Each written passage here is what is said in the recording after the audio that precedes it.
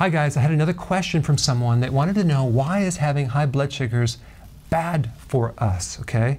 It's really two main reasons with a lot of secondary reasons too.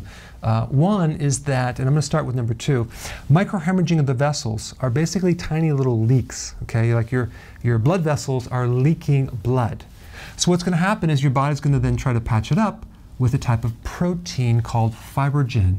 So you're going to have high levels of fibrogen when your sugars are high, and that's what gives you sticky blood. Okay? And from that you get clots in the arteries, which create a stroke, hardening of the arteries, high blood pressure because you lose the elasticity, and then loss of vision where you have the retina being destroyed. You also get cirrhosis of the liver. So we get microhemorrhage, then the fibrogen, and number three, you can get a fatty liver. So I had this guy come in one day, and I had him lay on the table, and I'm checking him, and he told me his hands and his legs just go completely dead. They're numb. He can't even feel them.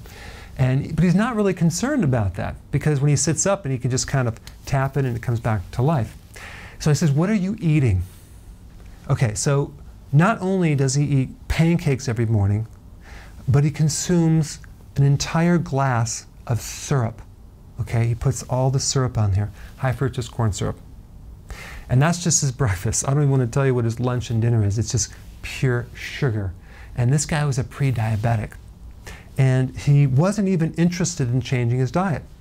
He would kind of come in just for some relief with his back. About 6 months later, I go in my office, I open the door, and there he is with his sister, with these dark glasses on, with a little cane, completely blind, okay?